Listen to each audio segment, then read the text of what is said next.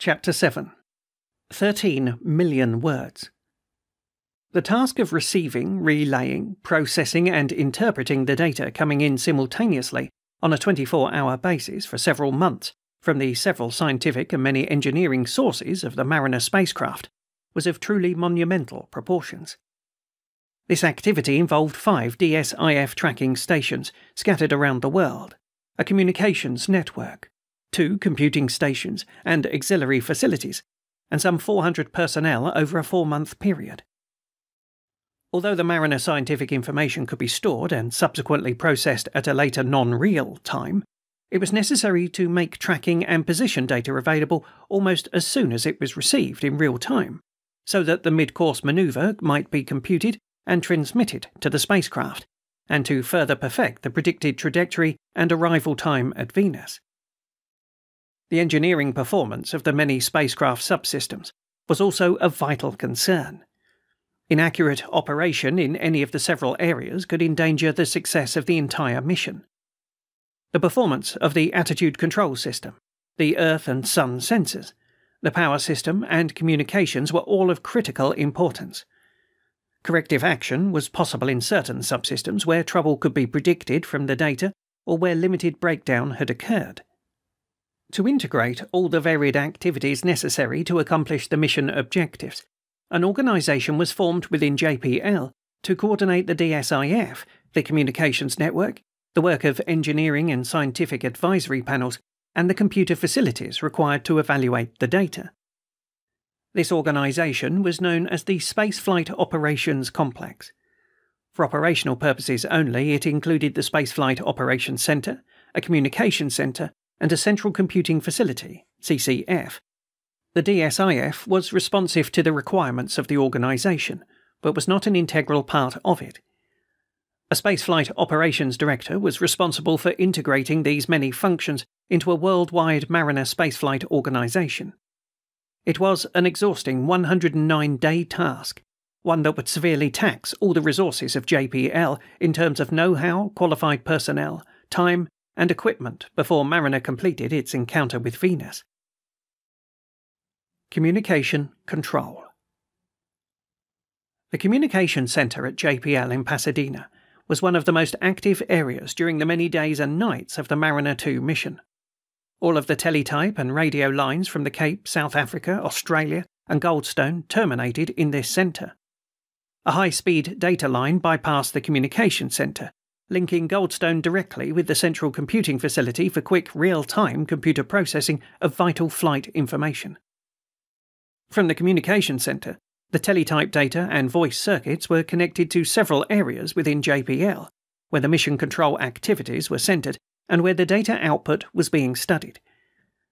The Communication Center was equipped with teletype paper page printers and paper tape hole reperforators, which received and transmitted data word and number groups. The teletype lines terminating at the center included circuits for Goldstone, South Africa, Australia, and Cape Canaveral. There were 3 lines to Goldstone for full-time one-way data transmission. Duplex, simultaneous 2-way transmission was available to Woomera and South Africa on a full-time basis. In each case, a secondary circuit was provided to the overseas sites for the use during critical periods and in case the primary radio teletype circuits had transmission difficulties. The secondary circuits used different radio transmission paths in order to reduce the chance of complete loss of contact for any extended period of time. The mobile tracking station in South Africa used the Johannesburg communication facilities. 2 one-way circuits for testing and control purposes were open to Cape Canaveral from a month before until the spaceflight was launched. Lines from the Communication Center to the Spaceflight Operations Center at JPL terminated in page printers and reperforators in several locations. Voice circuits connected all of the stations with the Operations Center through the Communication Center. Long-distance radio telephone calls were placed to South Africa to establish contact before the launch sequence was started. Woomera used the Project Mercury voice circuits to the United States during launch and for 3 days after. The Operations Center. The actual nerve center of the Mariner operation was the Spaceflight Operations Center, SFOC, at Pasadena. Here, technical and scientific advisory panels reported to the project manager and the Mariner test director on the performance of the spacecraft in flight, analysed trajectories, calculated the commands for the mid-course trajectory correction, and studied the scientific aspects of the mission. These panels were a spacecraft data analysis team, a scientific data group, an orbit determination group, a tracking data analysis group, and a mid-course command group. The spacecraft data analysis team analysed the engineering data transmitted from the spacecraft to evaluate the performance of the subsystems in flight. The team was composed of one or more of the engineers responsible for each of the spacecraft subsystems and a chairman. The science data group was composed of the project scientist and certain other scientists associated with the experiments on board the spacecraft. This group evaluated the data from the scientific experiments while Mariner was in flight and advised the test director on the scientific status of the mission. The science data group was on a continuous duty until 48 hours after launch, and at other times during the mission.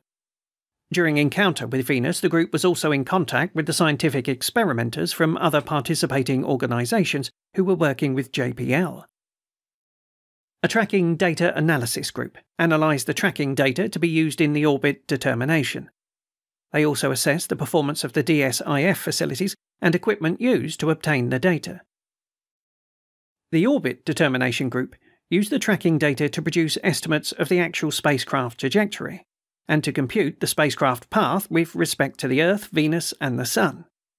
These calculations were made once each day before the mid-course manoeuvre, once a week during the cruise phase, and daily during the immediate after the planet encounter. The operations centre was equipped with lighted boards on which the progress of the mission was displayed. This information included trajectory data, spacecraft performance, temperature and pressure readings, and other data telemetered from the spacecraft subsystems. Closed-circuit television was used for coordinating the activities of the SFOC. Operating personnel could use television monitors in 4 consoles, which were linked to 6 fixed cameras viewing teletype page printers. The entire operations room could be kept under surveillance by the project manager, the test director, or the DSIF operations manager, using cameras controlled in pan, tilt, and zoom. Central Computing Facility. During the Mariner 2 mission, the JPL Central Computing Facility, CCF, produced approximately 13.1 million data words, or over 90 million binary bits of computer data. Binary bit equals a discrete unit of information intelligible to a digital computer. One data word equals 7 binary bits. In the 4-month operation, about 100,000 tracking and telemetering data cards were received and processed, yielding over 1.2 million computer pages of tabulated, processed, and analysed data for evaluation by the engineers and scientists. Approximately 1,000 miles of magnetic tape were used in the 1,056 rolls recorded by the DSIF. The Central Computing Facility processed and reduced tracking and telemeter data from the spacecraft as recorded and relayed by the stations of the DSIF. The tracking information was the basis for orbital calculations and command decisions. After delivery of telemeter data on the magnetic tapes by DSIF, the CCF stored the data for later reduction and analysis. Where telemetry data was being processed in real or near real time, certain critical engineering and scientific functions were programmed to print out an alarm reading when selected measurements in the data were outside specified limits. The CCF consists of 3 stations at JPL. Station C, the primary computing facility, Station D, the secondary installation, and the Telemetry Processing Station, TPS. Station C was the principal installation for the processing both tracking and telemetry data received from the DSIF tracking stations, both in real and non-real time. The station was equipped with a high-speed, general-purpose digital computer with a 32,168 word memory and 2 input-output channels, each able to handle 6 tape units. The associated card handling equipment was also available. Tape translators or converters were provided for converting teletype data and other digital information into magnetic tape format for computer input. The teletype to tape unit operated at a rate of 300 characters per second. A smaller computer acted as a satellite of the larger unit, performing bookkeeping and such related functions as card punching, card reading, and listing. A high-speed unit microfilmed magnetic tape printout was received from the large computer. It provided quick-look copy within 30 minutes of the processing of raw data.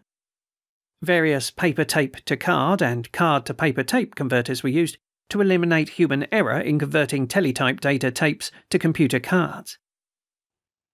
Station C also utilized another computer as a real-time monitor and to prepare a magnetic tape file of all the telemetered measurements for input to the large computer.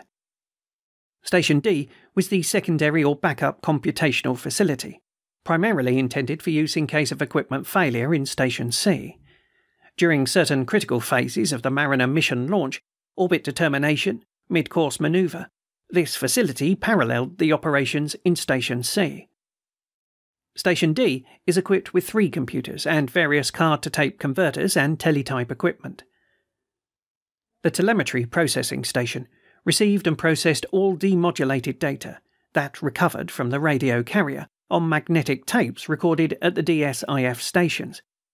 The TPS output was digital magnetic tapes suitable for computer entry. The TPS equipment included FM discriminators, a code translator, a device for converting data from analog to digital form, and magnetic tape recorders. Basically, the equipment accepted the digital outputs from the tape units, the analog to digital converter, and the code translator, and put them in digital tape format for the computer input. As the launch operation started on August the 27th, the powered flight portion of the Space Trajectories program was run at launch -5 minutes, L-5, and was repeated several times because of holds at AMR. The orbit determination program was run at liftoff to calculate the first orbit predictions used for aiding the DSIF in finding the spacecraft in flight. During the 12 hours following launch, both C and D stations performed parallel computations on tracking data.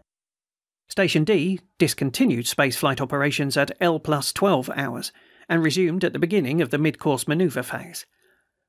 Tracking data, processing, and mid-course maneuver studies were conducted daily until the mid-course maneuver was performed at L+8 days.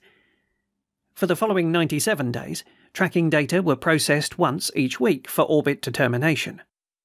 Starting 3 days before the encounter, tracking data were processed daily until the beginning of the encounter phase.